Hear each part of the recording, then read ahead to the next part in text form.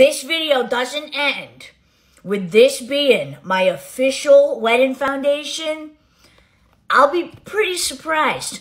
I kid you not, this is the reason I have not chosen an official wedding foundation. My wedding's in 6 months, bro. I fucking knew this was coming. I knew it, and I waited because I just have a feeling, okay? I trust Mario with my life.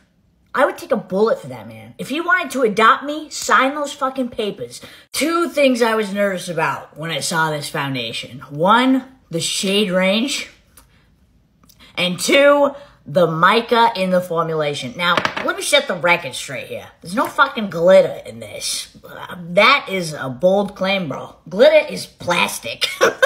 There is mica particles in here, which gives a pearlescent micro pearl finish to the foundation. But there's no glitter in this, okay? People that are saying there's glitter in it, I'm like, wait, why are you saying that? No! I gotta defend my man, bro. However, when there is mica in foundation, it can give that shimmery finish that I don't necessarily think I would want for my wedding, but we'll see. We'll see. And then the other thing is the shade range. I'm very pale, but I think I'm going to be able to make it work. I got 1C and 2N. He said the shades are flexible, so we hope so. So for me, my skin concerns, I have dry skin, I got redness as you can see, and I have, this is not active blemishes, this is post-acne hyperpigmentation that leaves behind marks, scars. It essentially would need to flawlessly cover all of those concerns.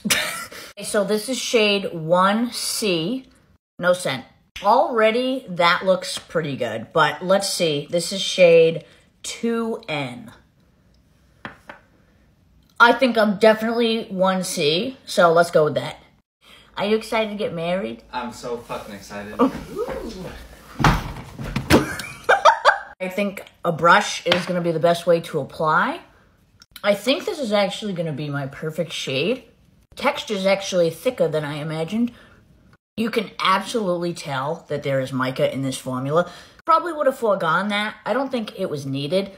Just smoothing it with a sponge. Look at my skin, though. Whoa. If you're thinking about buying this, it is extremely glowy. I just want to make that very clear. It is very, very glowy. It covered every concern that I mentioned.